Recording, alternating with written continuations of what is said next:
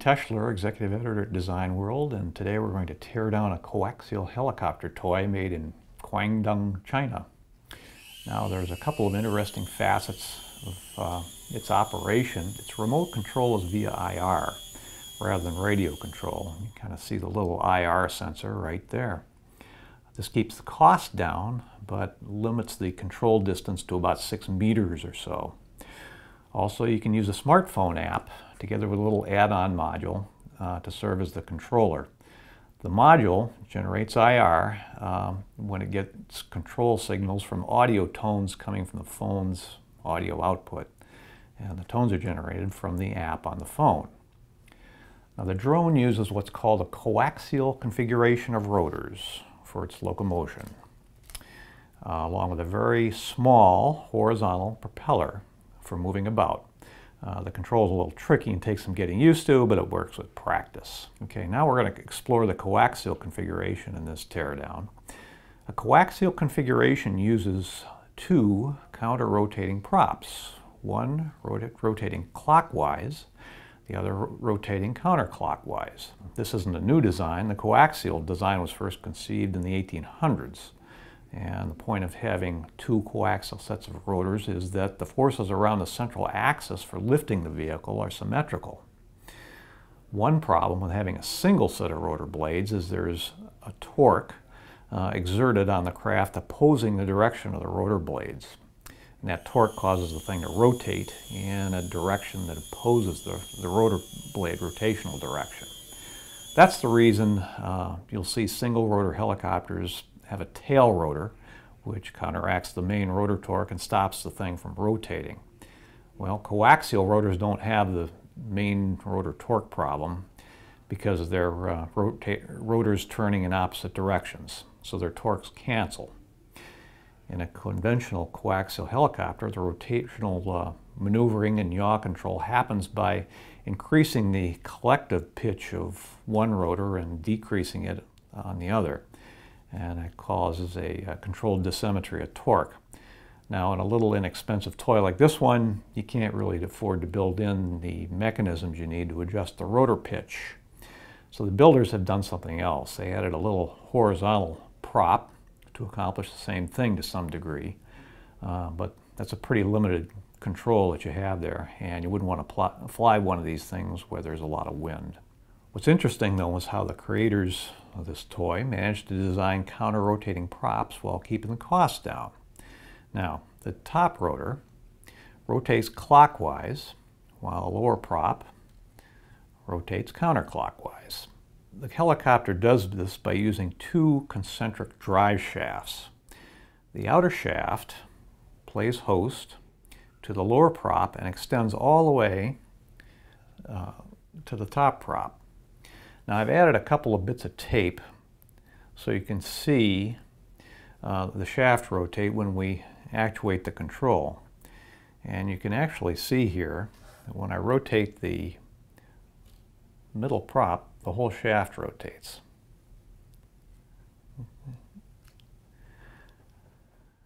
So, in other words, this and this are actually the same shaft. And that means that the shaft rotating this prop is actually inside the one rotating the middle prop. As you can see, it doesn't move.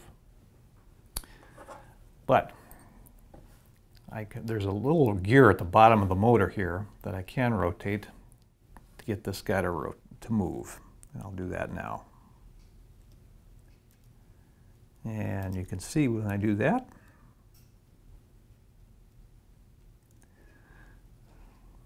our shaft doesn't move. So it's only an inner shaft doing the rotating. Now, another point to note is that the prop on the top incorporates what's known as a fly bar right here. Fly bars were invented in the 1930s and are basically a bar that has weights at both ends and it spins with the prop. And it's analogous to a flywheel. The weights on the bar, which in this case is attached to the top rotor, help stabilize the thing in the plane of rotation, and they reduce crosswind thrust on the rotor.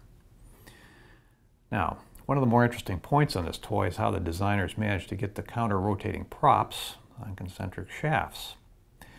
Real helicopters do this by means of a relatively complicated differential mechanism. In an inexpensive toy, you can't really afford to do that, so we're going to take a look at how the people in China managed to pull this off. Well, we've taken our little helicopter apart, and the secrets to counter-rotating props have been revealed. The way you do that when you don't have much money is to use two different electric motors. And you can see the bottom here, we have two drive shafts. There's one and there's the other. And they each drive a different gear. Here's our top prop gear. See if we can rotate it for you. There it goes. And behind it is the gear for the middle prop, and we can rotate that for you. Now on a real helicopter, if you had two motors, you'd have to synchronize them. But I think the builders of this are depending on the fact that the manufacturing parameters of the two motors are probably pretty close, and they're both working from the same battery pack. So they're probably both spinning at about the same speed, or speeds that are close enough to actually make this thing work. So now I'll tear into the body and we'll take another little bit closer look at what we have here. We've disassembled our housing, and the internals are now pretty evident. This is a 250 milliamp hour rechargeable battery that powers this whole thing. Here's our two motors, and our drive wheels are down below here, pretty evidently. And behind this is the circuit board. I'll flip it around so you can get a little bit better view of it. Maybe. Here we go. Nothing is labeled on here, so I'm going to take a guess at what some of this stuff is. This is for the charging plug. That, I'm guessing, is the motor driver IC. Here's the IR sensor, so I'm thinking that's probably the IR translator. And here's the capacitor for the motors, I'm pretty sure. And behind us we have a lot of little discrete components. And that's it. Thanks for watching, and tune in to a lot more videos on designworldonline.com.